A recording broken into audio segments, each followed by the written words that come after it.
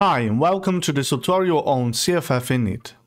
This tutorial includes information on creating your first CITATION.cff file. You can use the YouTube chapters below to jump to specific parts of the tutorial. If you want to update your existing CFF file, check the description for a separate tutorial.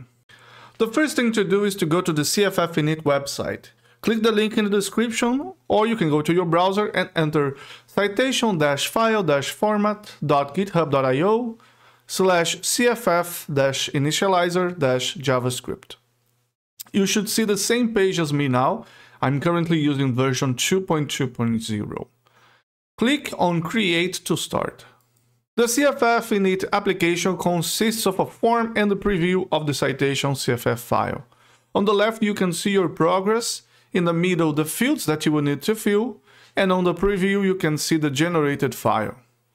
On smaller screens or screen with a large zoom, the CFF preview may be hidden. You can still access the CFF preview by pressing the Open CFF Preview button. You can also see two red errors on screen. Don't worry, they are only pointing out that we don't have a minimally valid file. This first screen contains the most basic information about your work. Select whether it is a dataset or a software, here. I will assume that we will use a software. Next, you have to add a title to your software. You can see that the error below the title field is gone. Also, the next button becomes available when there are no more errors in the screen.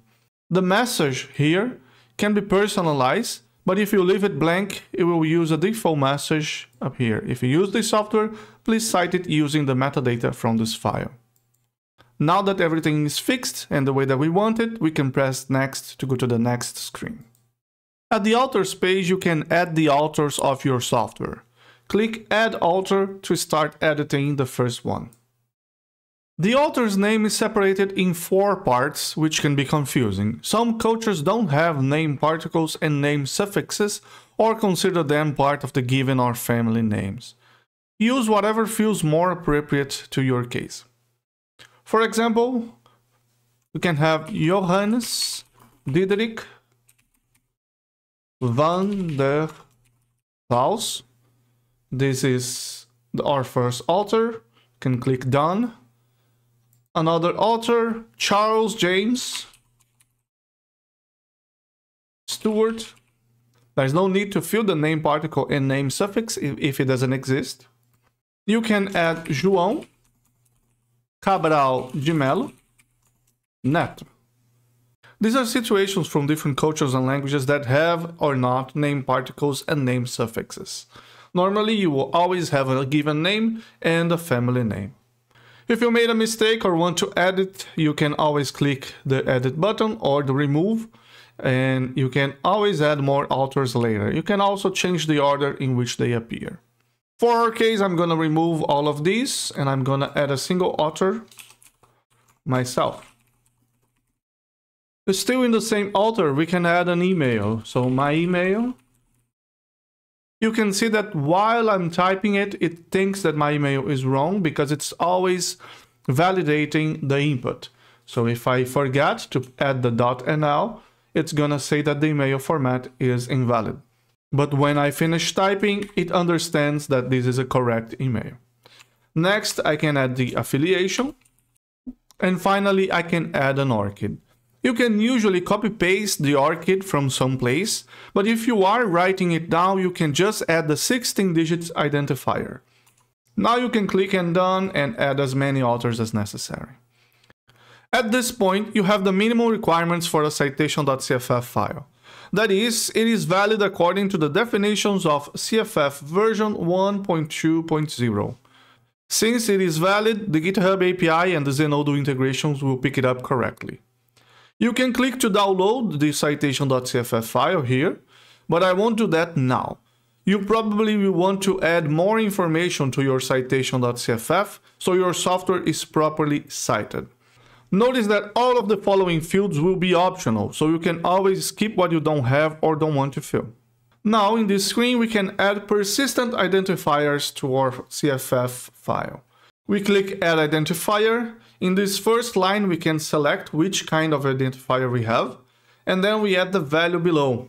Finally, we can add a description to this identifier. For instance, let me fill this with a fake Zenodo deposition number. And I can add a description saying Zenodo deposition. This is done. I can also add other identifiers. It doesn't have to be only one. So for a JAWS paper, for instance, I can also add other kinds of identifiers, such as an URL. So I can say that I have a GitHub for my software and releases tag 110, and I can say this is release 110 of my software. You can add other kinds of identifiers as well. For instance, a software heritage identifier or something else. I entirely like an archive identifier. For more information on any of these things, you can always click the I button, and it's gonna give you some more information, sometimes an example, and always a link to the documentation. So if you look at the I button for the general screen, you can see examples for everything and a documentation for identifiers. If things are not clear, you can always add an issue to the citation file format GitHub or to the cffinit GitHub here on this reporting issue. Now that this is done, I remove this, click next. The related resources screen only has 4 fields and they are all URLs. The first URL is the code repository, that is, where is the code available online. For instance, you can add the GitHub link. The second URL is a website for the software if it exists. Next, other repositories might exist with information of the software. If you click here in the eye, you can see an example, ASCL. ASCL stores metadata and links to the software for a specific community. So your community might have something like that as well. Otherwise, you can always leave it blank. The artifact repository is where you will store a packaged or binary version of your software. For instance, the PyPy repository or the R cron or Maven or something else entirely. In the abstract screen, you can simply add an abstract, description, summary, etc. of your software. The keyword screen is also easy. You can just click here and fill it up.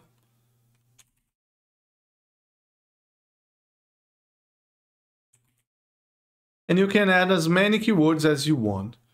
Click next. In the license screen, search for the license of your software in this field. This will look to the SPDX short name list for the name of your license. If you don't know the name of your license, you can always write the full name and SPDX on your search engine. You can see here, for instance, the Apache 2 license or the GNU public license, the GPL. It shows all the matches according to the things that you wrote down. For this example, let's just choose Apache 2. Finally, we get to the information that are specific to this version of the software. You can add the commit hash, version number, and release date of your software. Remember that this information is stored when you create a Zenodo deposition, for instance, so you normally want to update this before creating a GitHub release. Depending on the language that your software is written, you normally already have to update the version in a few places, for instance, a configuration or project file or the README. So while you're updating that, you can update your CITATION.cff as well. So for instance, here I can add 120 and the release date has to follow the year, month, day. And then you have the version and date release now stored. Lastly, we reach the Extra CFF fields screen. This screen is advanced, so remember that you can always skip it. In this field, we can add anything else that is not covered in other screens, but is supported by the CFF schema. You have last guidance here, and the error messages that will appear in the validation are not formatted. The common uses for this screen are to add a preferred citation or a references field to your citation.cff. So if you want to add any of these fields to your file, you're gonna have to add them manually. There is a current limitation, unfortunately, but we might add that in the future. As a quick example to show you how it works, I'm gonna add here a preferred citation, and you're gonna notice that a lot of errors will appear on screen. As I said, because we don't do a specific validation of what's going on, the parser doesn't really understand until we finish the preferred citation name. Now it actually knows that we are writing a preferred citation, and the error is just that it must be an object. As I said, the error messages are not clear because they are not being parsed. To continue adding, I'm gonna give an enter, 2 spaces, and I can start adding the information inside the preferred citation. For instance, the authors. The authors of the preferred citation are enter 1, 2, 3, 4 spaces, a dash space, and then I can write the given names. Again, is myself. 1, 2, 3, 4, 5, 6, the family names, which are Cicada. I can then give 2 spaces and write the type of preferred citation, like an article. 2 spaces, the title, in this case will be my paper. Notice that after I have finished, it will validate my citation.cff and it will say that it's working. If you did something wrong, like an extra space, the message is bad indentation. If you forget or if you write wrongly a given names to a given name, it's gonna give something much more complicated, but related to the authors. So you have to be aware that the messages that appear here might be false negatives. You have to finish writing what you think is correct and then validate them. Moving on. That's it. We now have a valid citation.cff. Download it clicking the large download button, or you can copy paste it clicking this copy to clipboard button. Please keep the comments in the beginning so we have some recognition of the work that we did, but also so we can see some usage analytics. Remember to add your citation.cff to your repository root. It is now part of your software package. I hope this tutorial was useful. Please let us know in the comments.